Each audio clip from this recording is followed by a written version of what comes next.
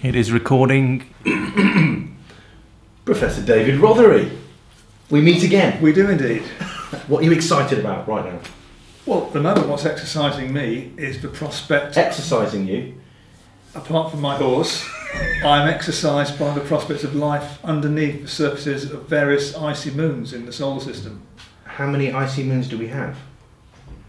60 or so decent sized ones, but not very many that might have life. They're extremely cold at the surface, otherwise they wouldn't be made of ice. But some of them underneath, we think it's warm enough for the ice to be melted, so it's water. So you've got a watery environment, by definition above 0 centigrade. That's warm enough for life. You just need a way to provide nutrients so creatures can find sustenance. Now on Earth, the life that we're familiar with relies on sunlight, but there are places in the deep oceans where there's no sunlight, but there's a whole ecosystem based on chemical-rich water that's been mixed in with the rock below the ocean floor, and it seeps out through hot vents, rich in chemicals, and there are organisms which make a living out of getting involved in the chemical processes. So that's chemosynthetic life rather than photosynthetic life, life that builds itself up based on chemistry. And this can happen where you've got below the surface of an icy moon, you've got a layer of water and then some rock to provide some chemicals, and that's where things could live.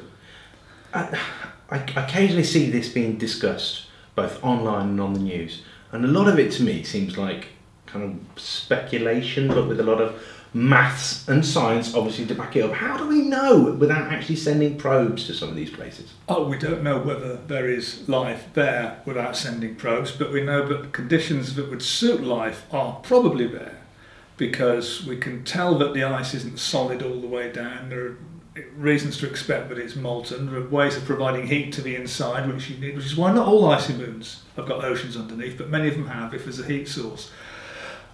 So we've got the right conditions for life. You then have to ask yourselves, well, if we have the right conditions, how could life get in there in the first place? Well, either it's hitched a ride on a meteorite from the Earth to one of these, unlikely, or it started there on its own accord, or else it doesn't exist.